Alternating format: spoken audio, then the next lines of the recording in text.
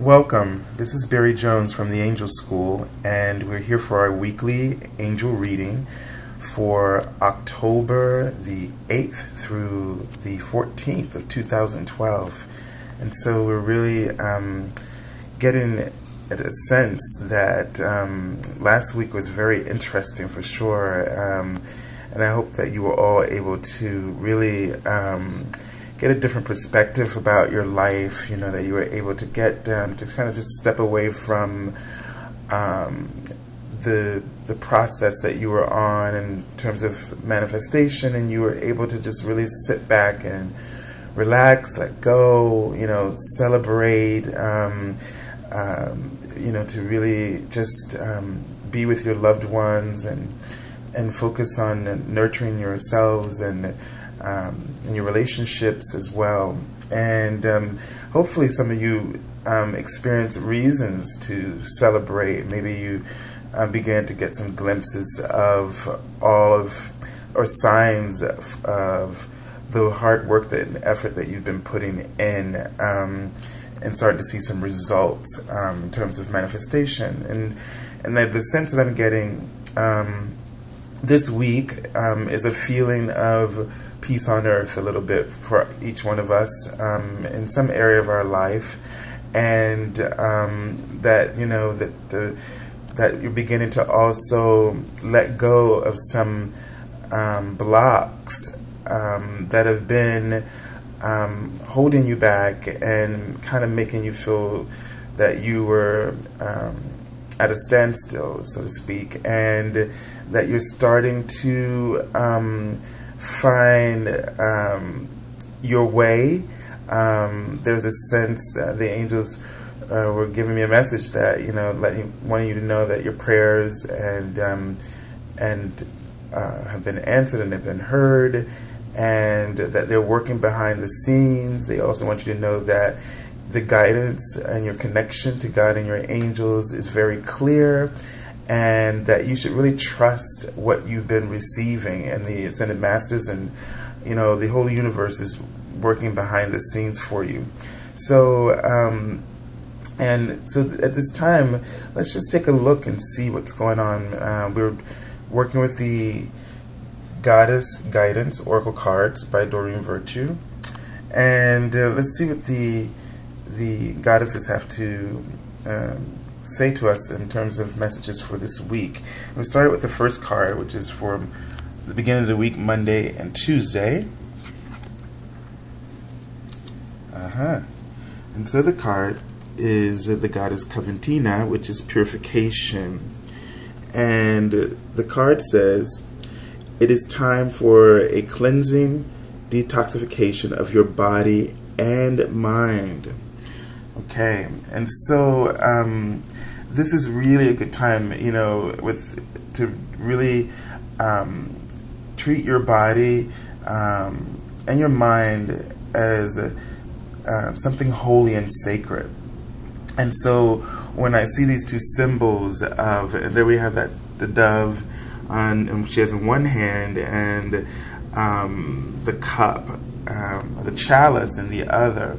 And, it reminds us that we are divine beings, that we are holy spirits, and that, and the chalice reminds us of our physical manifestation, our incarnation and our physical body, that, that we contain, that contains the spirit.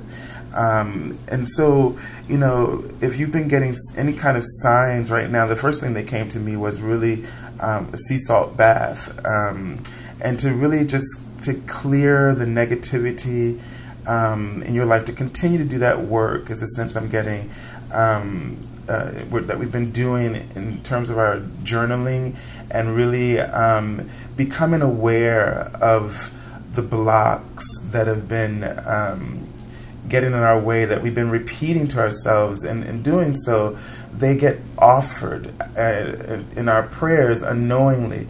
And so we want to make sure that we're not listening to those things. And so we want to be able to step forward with trust in the universe and a deeper connection. And so it's very important in order for us to be able to take those steps forward, as we were talking about last week, to move forward without fear. We have to be very much aware of what our fears are, and we need to, as much as possible, detox from that. And so, be aware of things that are in your environment, and certain things like, in the media. Not that we want to run away from these things, but, we don't have to allow everything that's going on. We don't have to take that on our shoulders and take it into our being. If we do, then we can't come from a place of clarity where we're actually able to be of assistance to guide or work in those situations. So what I'm trying to say is that sometimes I have some people I've spoken to, and they really take things on into their bodies, and then it makes it so that they can no longer function. They can't really be of help or assistance. So really taking care of your body, what you eat, but also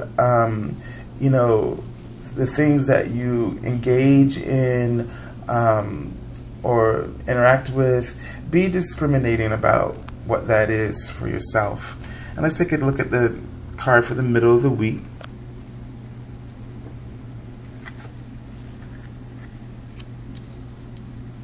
And the card is Lakshmi, and it says bright future. And this card says, stop worrying. Everything is going to be fine. So this is a card for the middle of the week, and this is a really great sign, so that if there's anything that you're pursuing at this point of the week for Wednesday and Thursday, this is a sign to go ahead.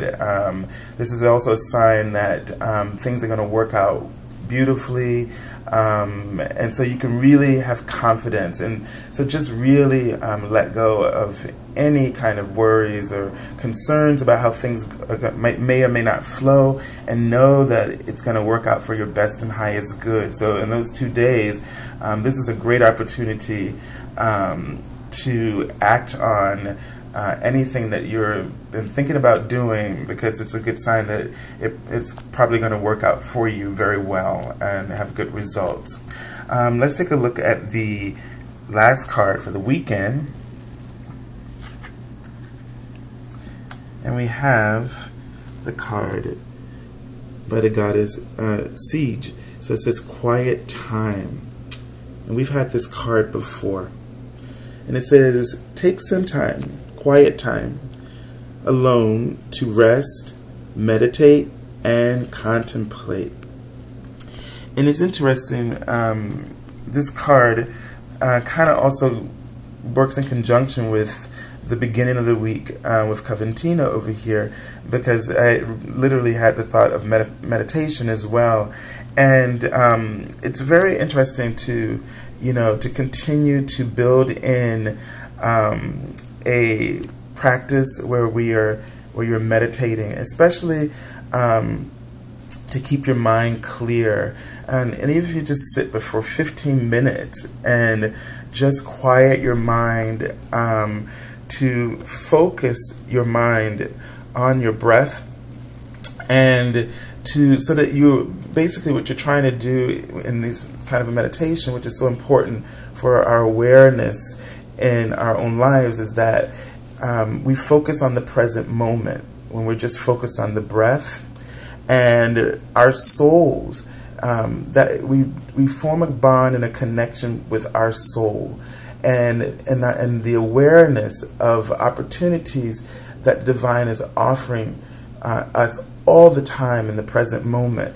And so because if we don't incorporate some kind of meditation in our lives on a daily basis, where we're practicing awareness, we're practicing a connection with the divine, and how to respond. It's also teaching us through that awareness and that connection with the divine, how to respond to life, how to respond to the circumstances that are coming up, all around you. And the best way that you can be of assistance as a divine being, and having that connection to oneness. So whereas, when something's going on in your life, usually we are being triggered by our fears, things that our past experiences, or our fears about the future. And when we react in that way, we don't always have the best outcome for ourselves. And so by building a practice of meditation where you make that connection with yourself in relationship with your soul, and become aware of its guidance for you in the awareness of the present moment, you are better able to hear your guides, hear the message and the truth of your soul, and to feel more empowered in each moment of your daily life. So, really take some time to, over the weekend, and I would say throughout the week, and I get a sense that by this purification and this work is really bringing us, clearing up our lives. I mean, this card with Lakshmi, with all this bright energy, it's like the meditation and the purification is making our souls brighter, more expanded, more, and in essence, drawing towards us higher frequency life experiences. And so that's very important for all of us. And so, as you go through this week, just really,